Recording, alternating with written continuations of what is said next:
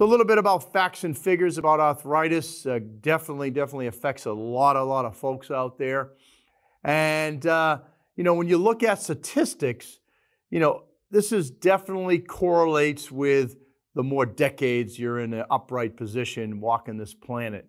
And also many reasons why you get arthritis. There's some of those causes can be just purely because of your DNA. But some other factors that can accelerate arthritis, a great example is National Football League. You see a lot of these guys that are very damaged from playing national football. And statistically, if it's like under the age of 40, it's like 2% of the general population that has osteoarthritis. A national football player under the age of 40, 50% have arthritis. So huge difference from the predisposition because of some injuries and trauma to the joints. As I have said, that the knee is the number one joint that is replaced out there.